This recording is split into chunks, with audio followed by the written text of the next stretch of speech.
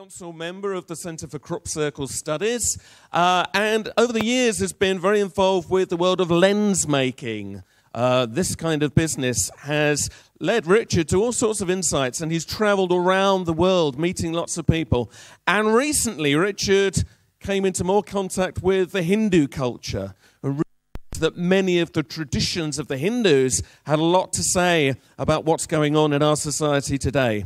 So this is what Richard's going to share with us. He's a founder member of the Parallel community with people like Hamish Miller, and I'm sure he's going to tell you about that. But please give a big welcome to Richard Smith.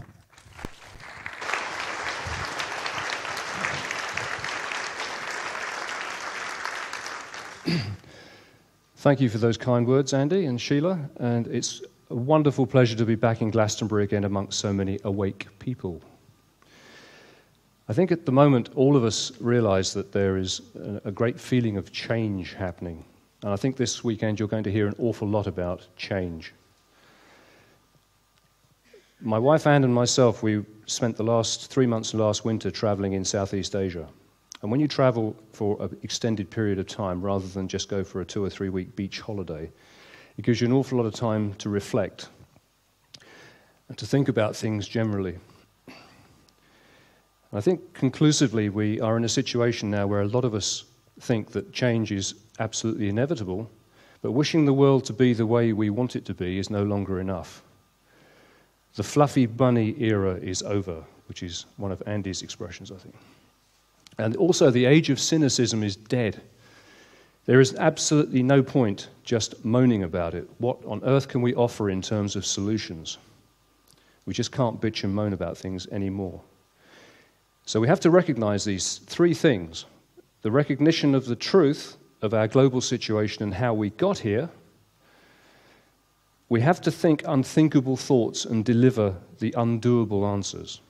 Because as we've seen recently, since the financial problems have come up internationally and so on, things are not so bright.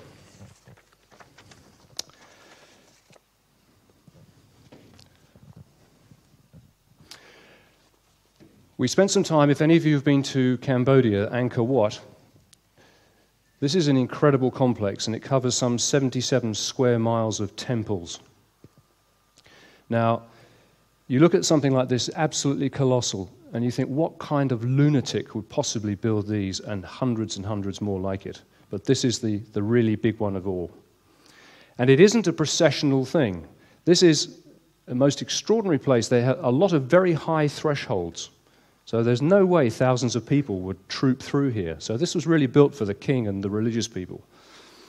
And I thought, very strange to build this for yourself. And I thought, this guy must be completely nuts. Then I discovered that he actually built 102 hospitals for his people. So perhaps not so bad after all. And of course, this was built around about the time, 12th century, not so long after the Battle of Hastings. And this really was quite a developed society. I know you'll find this extremely hard to believe, but we had a camera malfunction in here. And I'm looking at this thinking, what on earth is this yellow thing in the sky? But actually, it was a hot air balloon. But we did have a camera malfunction while we were there, so there we are. For those of you who haven't been to Angkor Wat, these galleries surround, it's about 1 kilometre square and a huge moat surrounding it. And these galleries run on all four sides. It's absolutely enormous. And we were very lucky to be there. The tourist authorities say, get there for sunrise, it's fantastic. We didn't. We went during the middle of the day, and of course, we had the place to ourselves, which is rather nice. Now, the churning of the ocean of milk. There was a large bas-relief. It's something in the order of 49 meters. And what is happening here, you have gods and demons, and they've all got a huge chunk of snake tucked underneath. And there are 180 of them. There are 92 gods and there are 88 demons. And what they're actually doing is they're making a mountain swivel. So the gods pull one way, then the demons pull the other, and eventually, after 1,000 years, they're producing the elixir of life. Okay, so all the effort going into producing the world, and then, so what they're doing is, you see here, not so easy to see, but they're pulling on this. So there we are, we've got them going one way and the other, and the mountain is rotating. And after 1,000 years, they actually produce the elixir of life. And these are the galleries that just go on and on. Now, here we have the mountain, and here we have the gods pulling one way, the demons pulling the other. I know it's early in the morning, but we're now all going to go on the pull. Okay? This side of the hall are gods, and this side are demons. Now, there was a certain logistical problem trying to issue some rope to get you to all do this, okay? So I want you to think about this. So the gods are going to pull one way, and the demons are going to pull the other. Now, I see one or two demons looking at each other thinking, I don't want to be a demon, I'd rather be a god. Well, I'm married to a dragon. So you think you got problems. When the 1,000 years is over and the elixir of life is produced, we'll follow that later on. But just keep pulling, okay? Just keep pulling. Now, the elixir of life to me is what raised us from most of these species and the animals. We actually do go one better. We're much more interested in things like reason than we are just simple survival. So once the elixir of life, truth and freedom to me, it may be different things to you, but these are really, really the crucial things. But what is freedom? Is it liberty? Not really. We are at liberty in the sense that if we're not in jail, we're at liberty. What are our rights? We have rights to do certain things in society. But there are two types of freedom.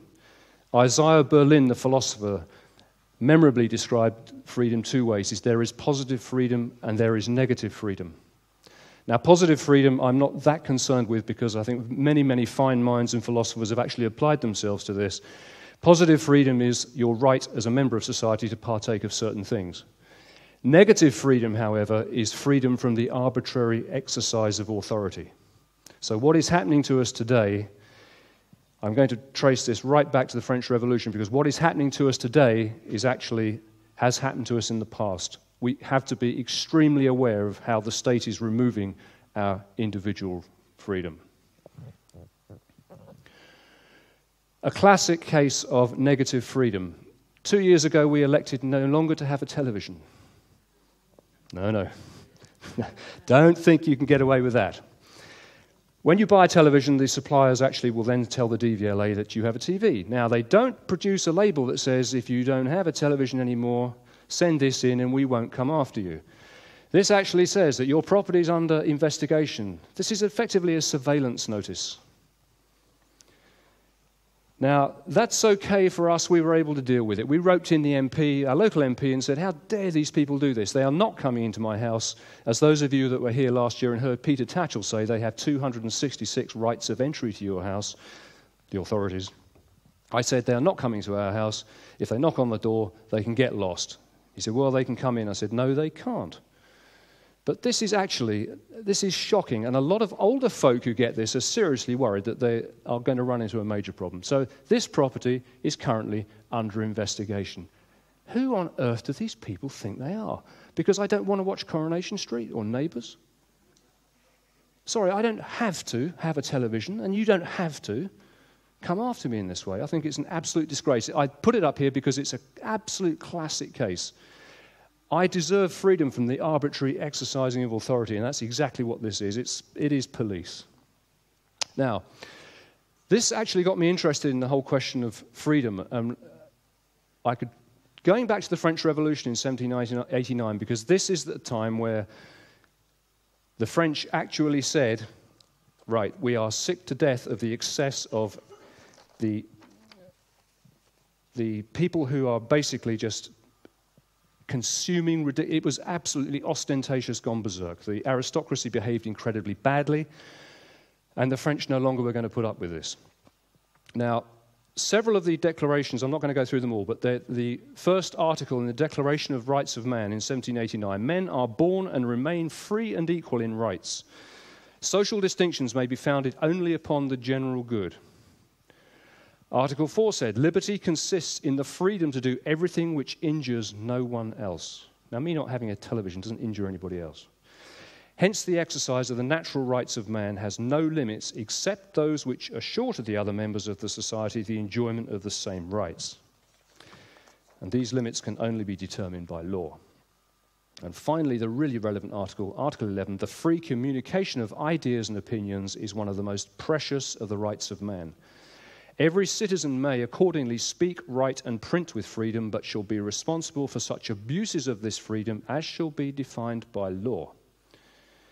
So all 17 of those articles responded to the neglect of basic human rights which the French aristocracy inflicted upon the people fundamentally. Now, the United Nations resolution of 1948 speaks exactly the same language. Fundamentally, the issue of freedom never really changes. Interestingly, in June this year, the French courts ruled that internet access is now a basic human right. Interesting. Okay, now, I found, looking at these things, what I call the Law of 43. Through 1789 to 1832, the first Reform Act. Then we went through to 1875, 43 years later. The Second Reform Act of 1867, all the way through to the end of the First War, and then to 1961, Kennedy, OPEC was born, various other things, and then up to 2004, and then we get a chance to speculate on the future. Okay, French Revolution. These three guys basically had a huge influence on what happened during this period. Our friend here, Napoleon, obviously he took charge in 1793, and I think most of you are very familiar with what happened there. Wellington, of course, he was responsible for dealing with Napoleon. Wellington was quite interesting because he said, we have a perfect democracy, we don't have to change anything in the country. But what was the UK government's reaction to the French Revolution? It was to clamp down hard. In much the same way as we now have the war on terror and the government reaction to all this, similar things actually were happening in those days. Edmund Burke said that when your neighbour's house is on fire, it actually does well for the engine to play a little on your own. In other words, they were very, very worried about cross-contamination across the channel. However, society continued to be very, very one-sided in the UK, and the authorities were extremely worried about the possibility of revolution here. So in 1819, the Six Acts, we have no public meetings, they taxed newspapers to ensure people couldn't afford them.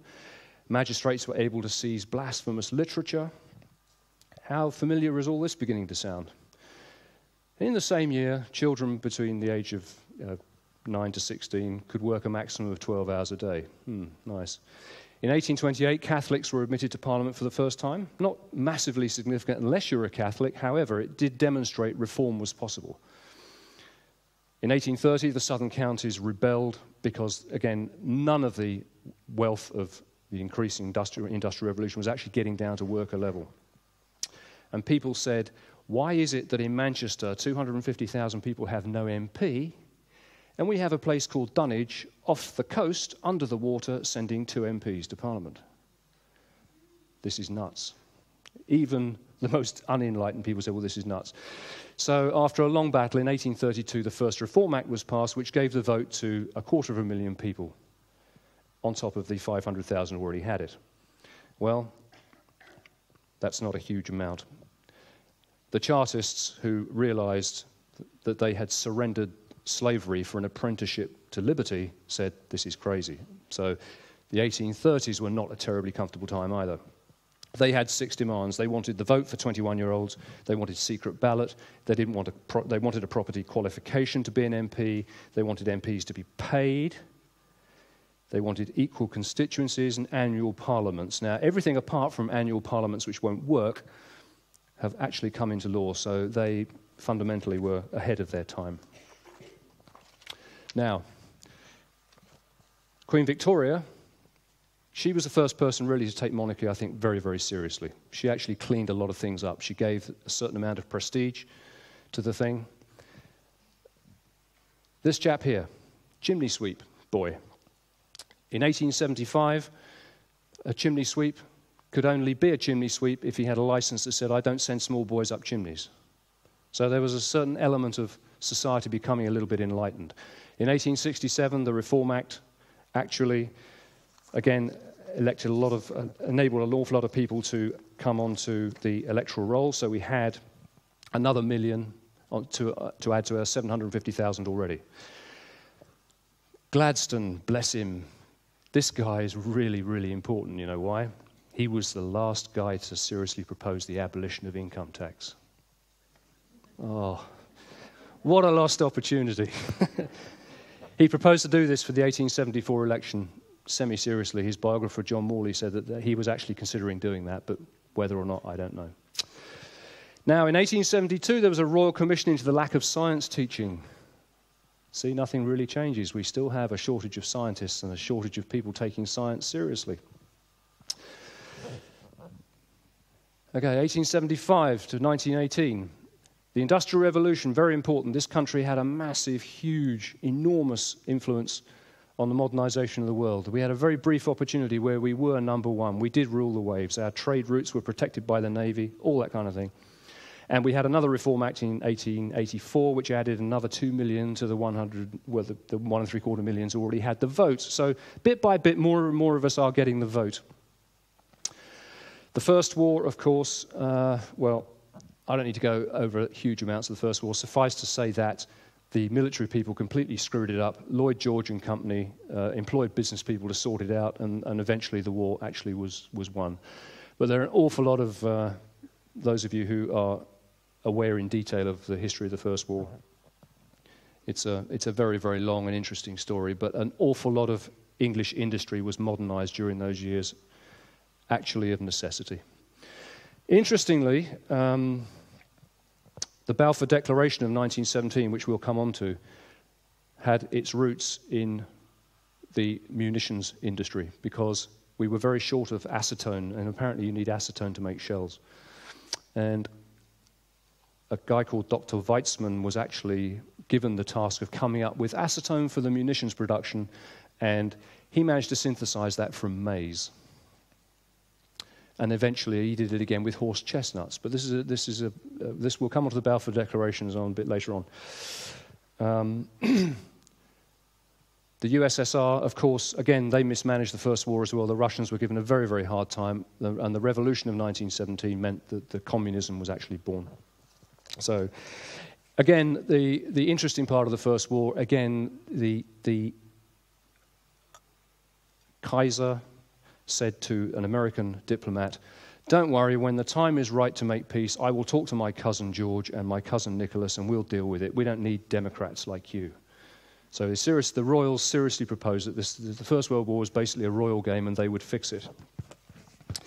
No, not when the time is right. So there we go. Okay, we're getting a bit more up to date now. In current terms with the financial situation, the 1929 crash was there are a lot of parallels with what's happening today. We're in a situation now where we have suffered from highly inflated asset rates, and the same things were happening in the 1920s, whereas their reaction then is slightly different to what is happening today. And whereas today we are printing a lot of money, in those days they said, right, okay, to solve this problem, we really do need to let all the debt problem flow right through the system and get rid. Several things happen when capitalism comes under these sort of pressures. Society will either go socialist, in other words, the government will take over and do all it can to preserve banking systems and everything else, which is really what's happening today. The government is stepping in and underwriting an awful lot. Or society can run into a fascist mode, which is what happened in Germany and Italy to a point. So that's the danger today, is leaving the back door open for a strong man to appear and say, I've got all the answers to this, I can solve the unemployment problem, I can solve the asset problem, and so on and so forth. We have to be extremely careful. Because this guy, whatever you think of him, he was ruthless, he was a brilliant actor, and he was a psychologist. How many people in the audience have read Mein Kampf? In Mein Kampf, there are two really, really important things. Hitler actually called his people stupid. The masses were stupid. In other words, he realized the possibility of manipulation here. He also was absolutely convinced he could have an alliance with the UK to take care of the western approaches to the Atlantic and the Italians to the south, leaving him time to deal with the Russians, which is where he saw German expansion. He was wrong. But he had an enormous influence, obviously, on the century. The Berlin Wall, that was constructed in 1961, came down in 1989. And OPEC, these are petrol pumps here, but OPEC was born actually in 1961. So oil, of course, becomes an increasing part of the world economic situation and how we behave. 1961, you'll be familiar with these four. Actually, Anne, my wife, saw them in concert. Or no, concert's probably a bit generous, but at a party. So, experiments in sight and sound really started in the 1960s. The lyrics of Cohen, Dylan, this sort of thing, becoming really quite important. The Vietnam War, this guy looks terribly young to be in charge of a rifle and going out, but this is the way of war. The Americans lost 250,000 dead in Vietnam, and they never even declared war on the Vietnamese, so they didn't actually extend a lot of dignity to the conflict even then. The Twin Towers, well, since this happened, 9/11 of course, we have seen the state-sponsored removal of freedom bit by bit. All sorts of things done in the name of war on terror, things like that. Not good, and we are not actually being given, in many cases, Parliament is rushing through things on the guillotine motions, and this is all done for our general good. However, we are not being involved. And we really need to take this very, very, very seriously. We obviously have had two Iraqi wars, the second of which is going on. Interestingly, the Iraqi war, the Americans, if you've read Scott McClellan, who actually worked for George Bush, the 16 words that started all this off are as follows. The British government has learnt that Saddam Hussein recently sought significant quantities of uranium from Africa. That's how the last Iraqi war started. That was the justification. Must a properly functioning democracy be measured by the ability of its members to be conned? Because we've been conned. Okay. How many people turned out on the streets to say, we don't want this? Ignored. The deal was done. Okay. 2004, 2047, bit of speculation here. This is when Parallel Community was born in 2006, of which Anne and myself, Hamish Miller, Bar Miller, various others were founder members. Parallel Community actually has a lot to do with how many people who say, well, I'm only one, I don't matter, my voice, no one will ever listen to me. Well, that's actually true. One person, very difficult to actually get some sort of recognition for your views. However, one of the current political insults is our leaders saying, well, we speak for the silent majority. Do you? Do you really? Because time and time again you hear things that actually, this simply isn't true. And it's high time that the people who say, well, wait a minute, none of this seems to represent me, and yet here I am, I have a vote. Because the first Reform Act of 1832, up until 1928, when women and men over the age of 21 got the vote, that took 96 years to get it. MPs were paid for the first time in 1911. It took them 98 years to get found out. But, okay. So Parallel Community was formed really to give people their voice back. And one of the original 6 declared aims was that it is our right to live in peace, and it's our right to claim that for ourselves as well. So don't go to war on some pretext. Anything less than the truth will not do. You do not send the cream of society to die in the numbers that they are dying. The First War demonstrated this, and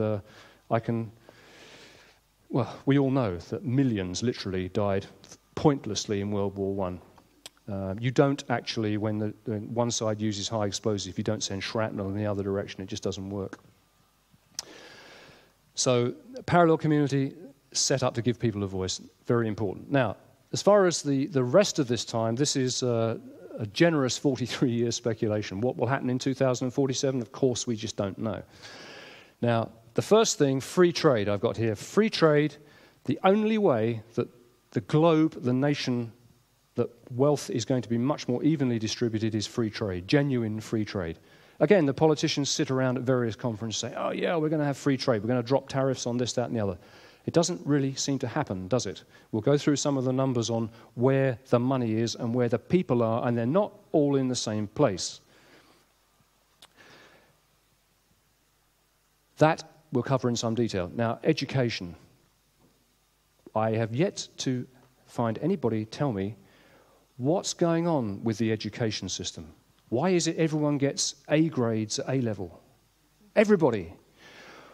Why is it that everyone's got degrees in media studies? Why is it that when I was an employer and I wanted a warehouse man, I had 24 applications and 22 of them could not fill out one sheet of A4 paper? One chap said, well, I live in so-and-so. And I said, write it down for me. He said, but you know where it is? It's round the corner from the White Horse pub. I said, I want you to write the address down. Couldn't do it. Until such time as the education system actually yields what it is that is needed, and this is where some of the developing economies like China and India are actually beginning to score, because they know what's needed.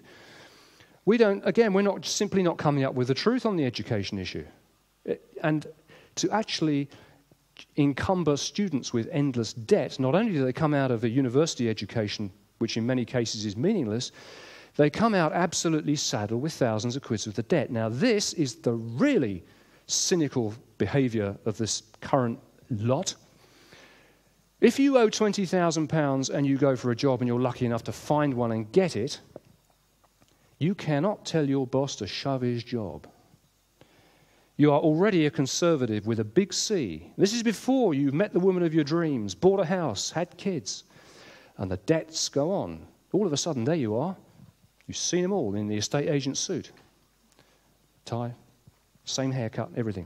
Absolutely trapped. There is no way out. This turns society into government control, totally, because there's no way out for these people.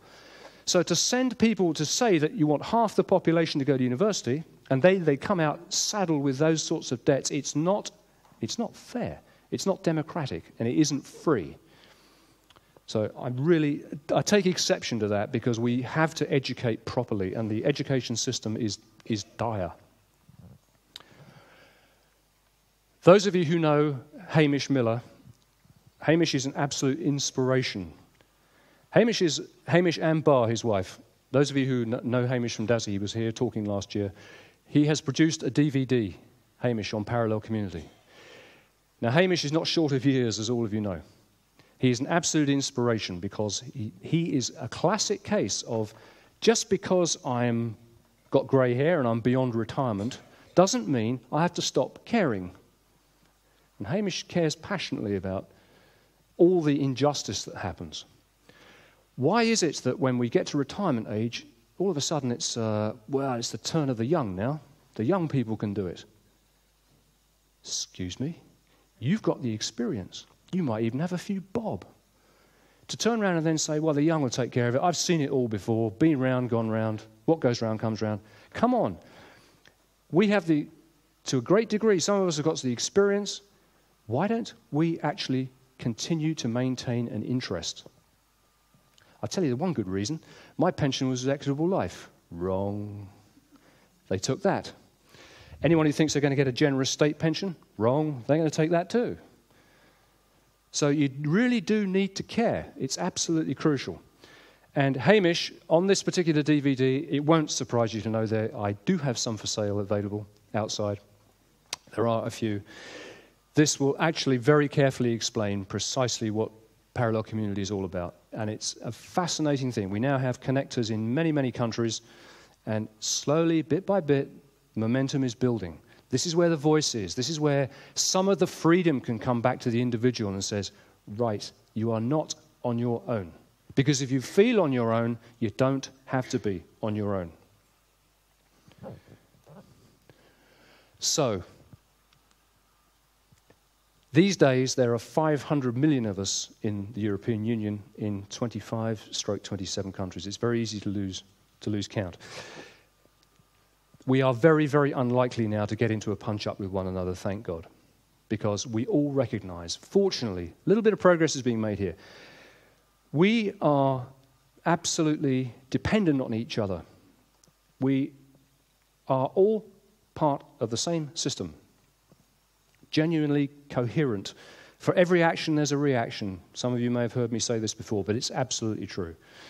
And there are now so many mixed interests that I think trade is so much more important to us than war. And what is war? War is generally done by blokes in coloured clothing who kill each other with equipment. What's that about? Why? Why don't we just stop it? Is it so totally impossible to actually abolish it and just say, no, we don't want to do this anymore? Because war tends to be the result of a breakdown of diplomatic negotiation. The sad thing is it's increasingly now being done by ladies too, and that's a real shame. We need to stop. This is me in Laos over the winter, and I'm sat here having breakfast, and that is an American cluster bomb found in the area, and it's kind of a little bit, unsettling when you suddenly realise that there's tons of the world in the killing business and there's tons of the world in the survival business. Nuclear proliferation, of course, is a huge problem. Mutually assured destruction theory is no longer valid, if it ever was, because Stalin didn't mind to lose 20 million of his people. It was the different. We actually gave some credibility in the West to the individual life, but it is extremely disturbing to realise these people. Laos is a gorgeous country. Those of you who have not been, something in the order of 80% of the original rainforest and everything else is still there. We went up the Mekong River in a packing case. Well, felt like a packing case. It was 2x1 timber with an espresso machine on the back, and it was loosely called a boat. It got us there just, and there was a German lady saying, "Where is the life jacket? They promised me there would be a life jacket." And I said, no, you don't get a life jacket. So, interesting. The nuclear proliferation issue, obviously we have a major problem here, because if the whole, I think the moment the fulcrum of world politics really does lie in Pakistan, because if the Taliban actually got control of Pakistan and acquire nuclear weapons, we're in for a tough ride. It begs the question, what is the half-life of unperturbium? I don't think any of us ever know. Einstein and Russell in 1955, Einstein has, E equals mc squared, etc. We've got quite a big influence here. But Einstein signed a paper with Bertrand Russell. Bertrand Russell's grandfather saw the first Reform Act through in 1832. In 1955, there was a conference at the Caxton Hall in London, and Einstein signed a paper which said, and Russell, "We're bringing the warning pronounced by the scientific signatories to the notice of all the powerful governments of the world in the earnest hope they may agree to allow their citizens to survive." Einstein was very worried about what he'd done. And anecdotally, if he had his chance to uninvent what he'd done, he would have done it. But of course, this comes down to the question then, who controls? I mean, what we have to actually acquire a little bit of wisdom in addition to actually making things, and we're not doing it at the same pace. That's a major problem. Okay. Poverty of politics. Wow, there's plenty of that going on. Right, you might ask, what have these two got in common? HP sauce. Well, there's a lot of brown stuff been coming out of Parliament, as we all know. Solve the problem? Well, the politicians really are the problem, aren't they? I'm not going to bang on about the expenses issue. Suffice to say this. As a very junior salesman in the 1970, I think it was, I remember one of my colleagues being hauled up in front of the boss and said, "Look, these expenses don't look too good." He looked him straight back in the eye and he said, "If you think it's in there, boss, find it." So the moral of the story is, if you're going to cheat your expenses, at least do it sophisticatedly enough that your average accountant and boss isn't going to find it. It's perfectly possible. So what they've done in Parliament is most of them have actually played the game as they wrote the game for themselves, but the true idiots are the ones that have done things, claimed for mortgages that didn't exist. They could be found out. That is dumb. Any junior salesman of 20 years old will tell you how to fiddle the swindle sheet. Now, HP sauce. Brownian motion is the erratic movement in random directions without any clear objective. Ring any bells? Labour Party policy, perhaps? I might also pay tribute to Private Eye here, because they actually have a column called HP sauce. And HP sauce, for those of you who don't know, Houses of Parliament sauce. And it's brown and it's strong. We love it. We put it on everything in the UK. So I'll go on to what got in common with this over here in a second. So The other problem we have with politics, I think, at the moment is what I call the permanent campaign. When does the election campaign actually finish and the job of government start? Anyone know? No, of course you don't, because it's constantly going on. We constantly have an election campaign going. Any manifesto they produce, we know is worthless. We don't even bother reading them anymore. What's the point? It's nuts. And again, these people all, again, talk for the silent majority. We're for the silent majority. So, in other words, if the policy suits us, we'll do it knowing the silent majority is behind us. Again, this is absolute nonsense. Now, that's fine. I said in the beginning there are three things we have to actually bring to the party these days, one of which is just don't bitch, moan and complain. Okay. So what's the deal here? Okay. Our friends in Switzerland, who are bright enough not to be a member of the Economic European Union, they have a system which they have about 3,000 communes. Now that is, to you and me, parish council. Okay? They then have cantons, about 26 of them. So elected representatives from the communes go to the cantons, and then they have federal government. So they have three tiers. If you want to call a referendum, you can do that. Just get 50,000 signatures and say, I don't like this. Find 50,000 people to agree with you, and not crazy names, prove who you are, blah, blah, blah. Then you can get a proper discussion going. This means you cannot just rip away good law and put in stupidity. So we have something to learn here. So I think there's a method of reform we can look at. As I say, if you've got a local problem, call for a referendum, get 50,000 supportive signatures. And you must prove that you actually live in those boundaries. In other words, no flying pickets saying, don't like this in Exeter and I live on the Isle of Skye. Not quite right. So this number is actually, we divide the country up into 500,000 blocks. So that would be 10%. So if 10% of enough people actually care, okay, you can get a discussion going. I suggest that's a good possibility for a genuine policy requirement by local people, particularly on things like education and so on. Okay, now, here's where we get really fascinating. Local government. I'll go on a bit later to explain how we can solve all our financial problems by dealing with local government. They printed recently £125 billion. We can actually take some lessons from Robert Mugabe. If Robert Mugabe in Zimbabwe had printed $125 billion, what would everybody have said about the guy? Irresponsible, can't do that. Well, we've done it, we've just done it. And we can get all of that back by abolishing every quango in the country. Because what does a quango do? I'll tell you what it does initially. A quango will do what it's set up to do. Watch people down the left side of the pavement. That's fine, so it'll do it. And then eventually that gets lost, and what it does is garner power and keeps power and absorbs loads of money. So those district assemblies, we don't have to have a prescribed size, but these are what we currently, or if you're still lucky enough to have them, parish and district councils. We would have one regional assembly for every 500,000 people. That means for the number of people who live here, we would have 125 assemblies in the UK. Now, we've got those, we've got all the halls here. We've all got a parish and a district. We've got a parish hall in most of our communities.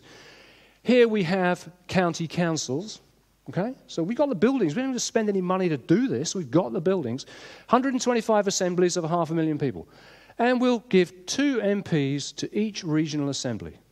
So that's 1 MP for every 250,000. Right now we've got an MP for every 90,000. That's ludicrous. And they're buying rocking chairs, and they're draining moats, and they're buying duck houses, and they're doing this, that, and they're all of them eating 5,000 quid worth of grub every year, that sort of thing. Now, we have a National Assembly, which formerly used to be known as Parliament. Okay? We don't need 646 MPs. 250 will do. Thank you very much. How much saving have we got? How much nearer, interestingly, how much nearer the truth are we going to get? So, we have 2 MPs from each regional assembly elected to a National Assembly by proportional representation. So there's none of this cheating, none of this forming governments with 22% of the vote. Won't happen. So this will give us 250 MPs. Does that strike you as being slightly more sensible than what's going on at the moment? I think it is. Now, Interestingly, this National Assembly is only concerned with what I call supranational issues. Trade. Stuff we can't do locally particularly. International trade, foreign policy, currency are three classic examples of what a National Assembly could actually do. And on the bottom here, stay out of local government. Do not tell us how to educate our kids at local level. Do not inflict curricula on us that we do not want. Because if we are parents, don't tell us what our children do need, because we know people in the community who can do that.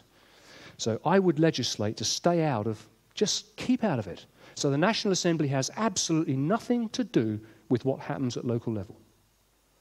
Nothing. Why? What possible care is it of Whitehall what happens in Falmouth, Cornwall?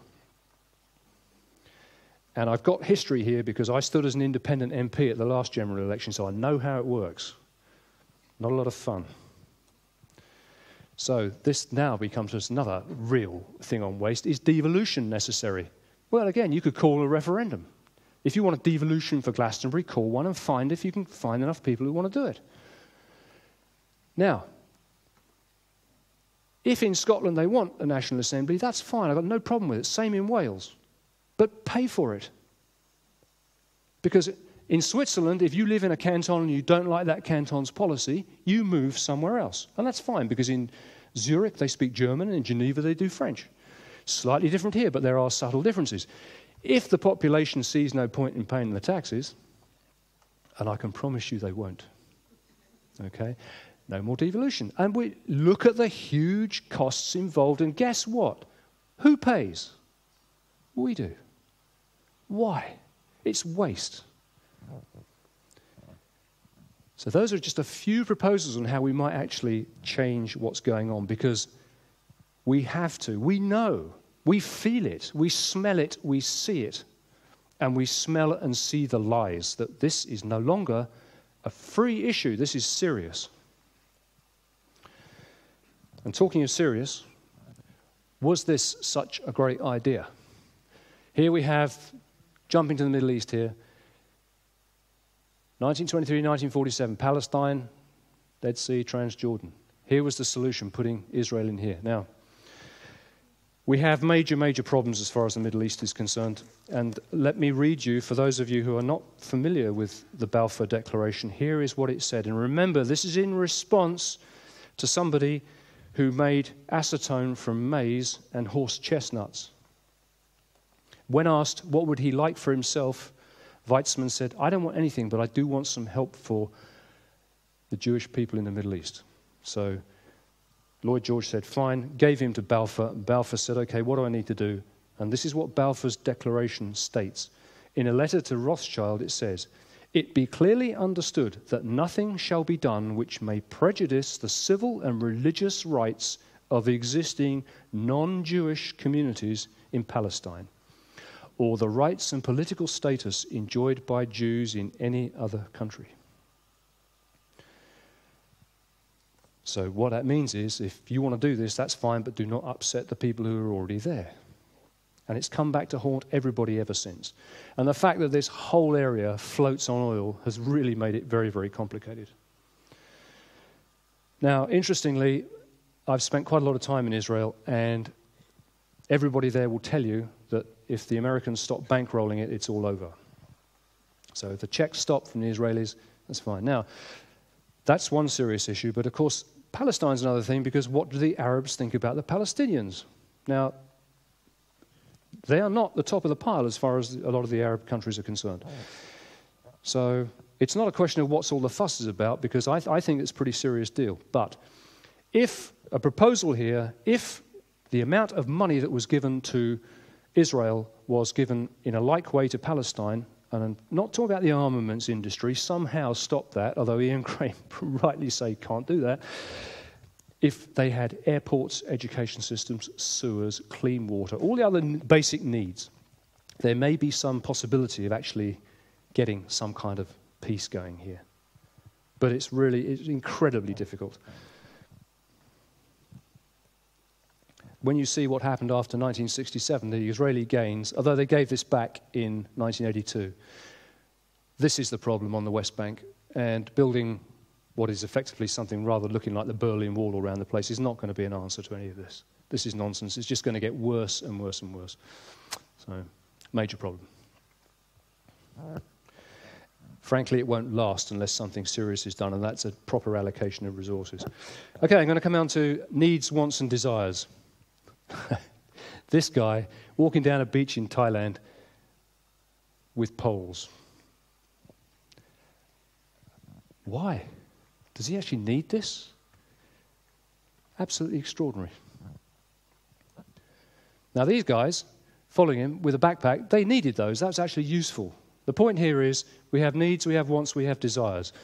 Needs, basic needs which a lot of the human race simply doesn't have, of clean water, decent air, and shelter, things like that. Again, everything that's incarcerated in the UN resolutions is not happening. So we have an incredible situation where something that it just got there. I mean, does he really need them, you know? We are going to be in a situation where some kind of balanced demand is going to have to happen. We are producing so much stuff in the economy that we don't actually need. The advertising industry converts, we might want something, but then the advertising industry converts that into a hard-burned desire. And my classic thing is sofas. 2 years ago, as you heard, said, how many sofas do you need to sit on? We now have the most incredible situation. I get in a car. My last car was written off, and a friend of Hamish's gave me another one. We've been rolling around in it ever since. It goes forward and it goes backwards. It's terrific. It's actually about what I need. But now we have a situation where we have a car that shakes its ass. Excuse me. We have another one that conveys a thing called auto-emotion. What the hell is that?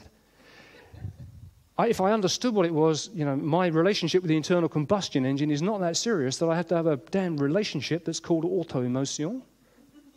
I mean, and another one says, move your mind.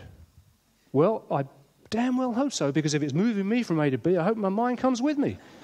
But all this stuff is put out as, I mean, and there's these gorgeous pictures of cars going, and they're all on the left side of the road, you'll note, or the right side, whichever. Anyway, the wrong side to us.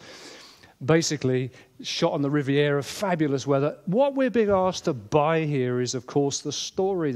What's going to be ours if we have auto-emotion, move our mind? And my car shakes its own ass. Well, I should hope so. If I go backwards, that's what I'm asking it to do. But the whole thing is about converting what actually I may need to go to work in my car. I may not want to go to work in the first place, but I need the thing. That's fine. If I have a want, well, it'd be nice to have. Then the advertising boys get hold of it and turn that into a hard-burned desire. Got to have that. And that is a wasteland, because I didn't know I wanted it in the first place. Buy one, get one free. No, no, no. When you are offered, in my business, a pair of glasses for £100, you get a free one. I suggest you do this. You go in there and say, but I only want one pair for £50. See what you get. Because the cost of a second pair you paid for in the first one. Okay? They call it bog off. Buy one, get one free. I call it a con. It's a con. So if someone says to you, I'll sell you two pairs, you get 2 pairs of glasses, £100. I only want one for 100, for 50. Okay? See where you go. Nowhere. So it's not true, and it's not honest. So we get into an interesting situation here. I call this greed house. Who stole our $50 trillion? Where's all the money gone? Matter of interest. We were in Turkey last September, and the papers turned up, and Lehman, Beer Stearns, all these people, all the banks going bust. What the hell's going on? Who stole the money? If you look at $50 trillion, or whatever the numbers are, it's a really hard thing to steal. You need a lot of trucks, Pantechnicons full of trucks. So the answer is the money was never there, was it? This is bonkers. And the same people are in charge of the asylum who took us there in the first place. It's not honest. It's not free. It's not true. Geithner is in charge of the American financial system. Who does he work for? Goldman Sachs. Even, he'll admit it, I think. So the whole thing is absolutely ridiculous.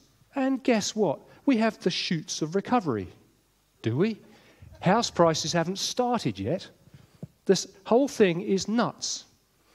You cannot borrow money and walk away. You cannot borrow money and go bust. There is a system for doing it, but it's not that easy. Otherwise, we'd all be doing it. It's not honest. If you borrow money, the person you borrow it from sooner or later is going to want it back. Isn't he? Isn't she? It's going to happen. So you just can't do that stuff. You can't just acquire the money. We buy a house, we've regarded it as an investment. We actually need to live in it.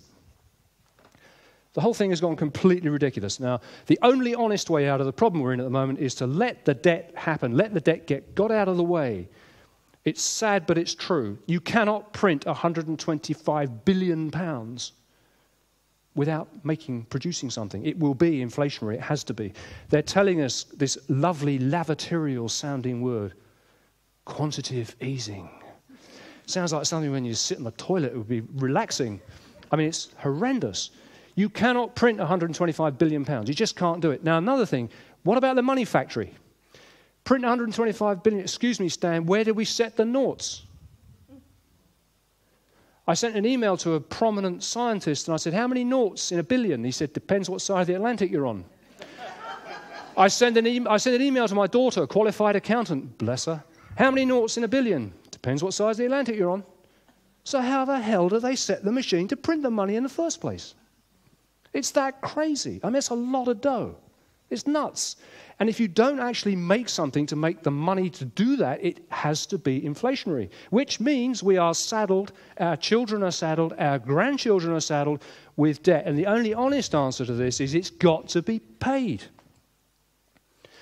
Why keep whole industries, producing stuff that no one wants to buy? It's a lie. It doesn't work.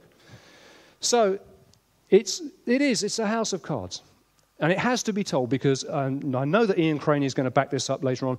It has got to stop. It will have to stop because we're not being truthful with one another. We're not being told the truth. This stuff is serious.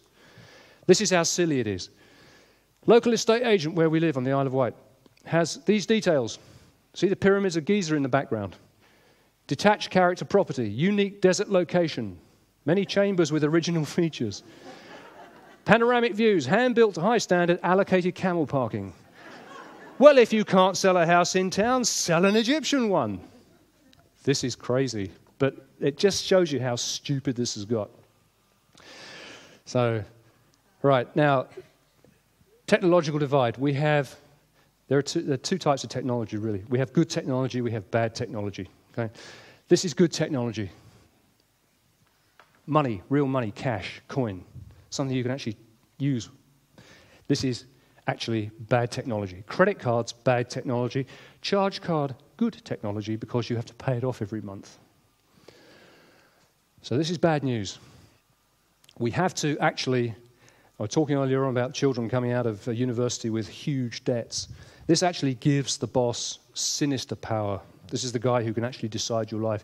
And actually, if you are in hock so badly that you are up to here and you think, oh, I can't upset the boss, I can't come up with anything original or exciting because I might lose my job, you're in the hole, you're stuck, nothing you can do about it.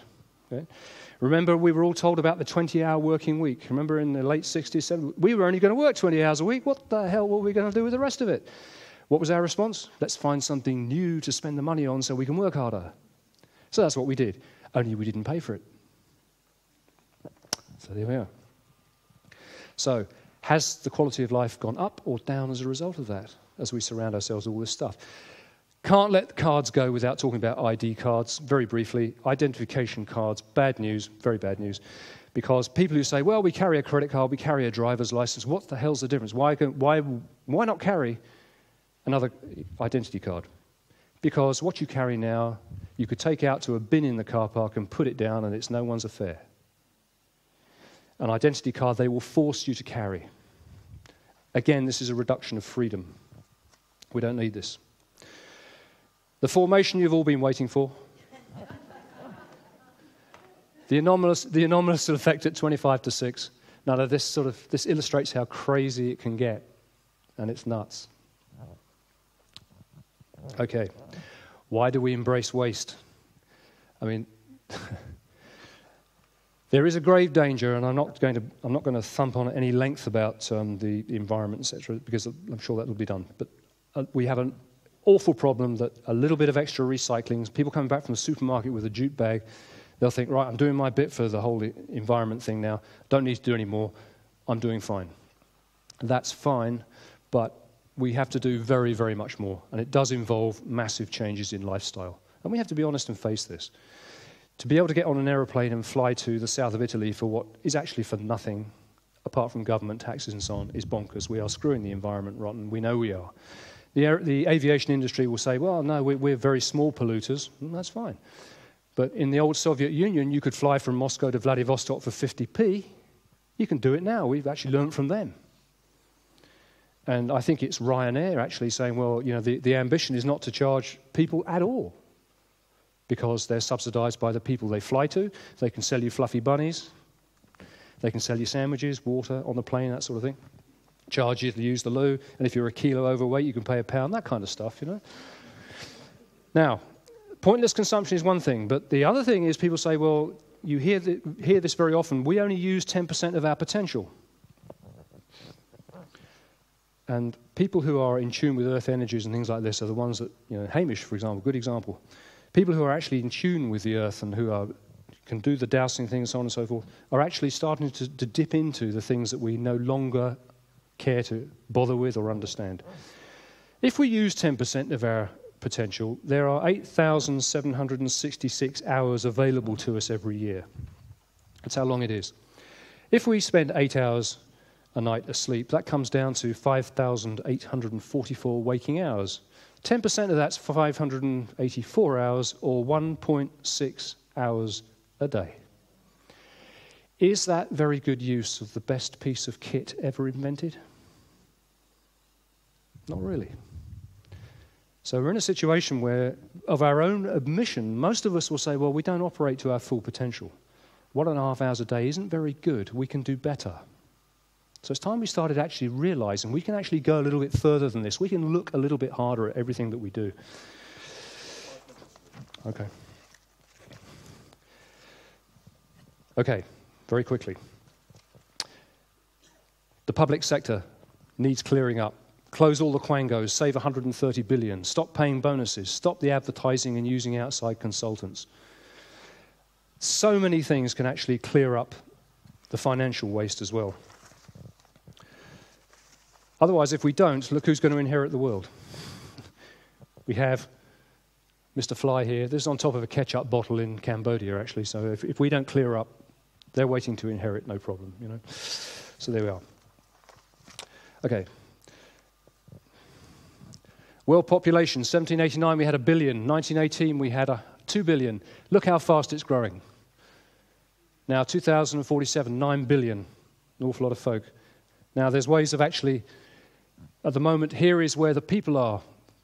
20% the developed countries, 20% of the people, 55% of the GDP. Developing economies, 66, 42 of the GDP. Africa, 14 and 13. So together, there's 80%, 45% of the assets. If we, suggestion for world government here, if we have one world representative per 35 millions, developed countries by population will give us 39, and by GDP will give us 106. Developing nations, 127, and Africa, 27. So they have 87 against our 106. Now, at the moment, current population, 6,750,000,000, 193. If we go out and redistribute this slightly, it doesn't need much change to actually start to get this a little more equal. Very, very little. Because as long as these people don't have proper representation, the developing and Africa is just sad because it's made no progress whatsoever. Okay. I urge you, those of you who have not looked at the Parallel Community website, have a look. There is a place on there called the Meeting Place. This is where you can actually log what you want to do, or if you've got any opinions, or you've got an event that you would like publicized, or anything like this, have a look at the Parallel Community website, because this is about freedom. This is the elixir of life, because imagine if you weren't free. Incidentally, how's the pulling going? Okay. won't surprise you perhaps to know that very shortly I'm publishing a book which a lot of this stuff in very, very much more detail is being produced. And there are actually a collection of 12 essays on the subjects that I think are extremely important for the future of the human race. And that should be out, I think, in September.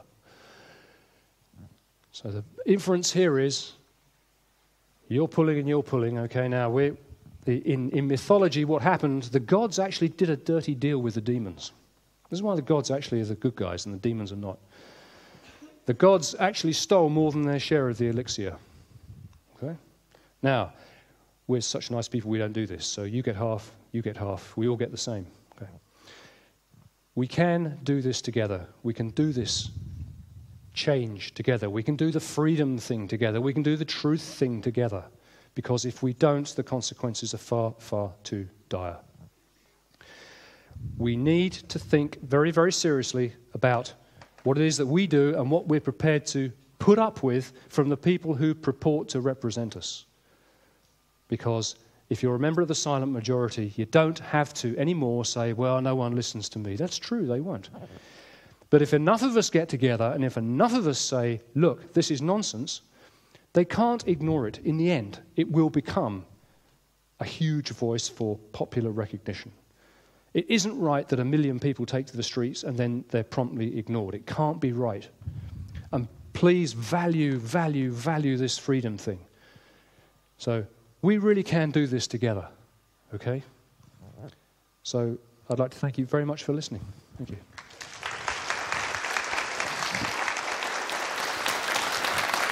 Ladies and gentlemen, Citizen Smith.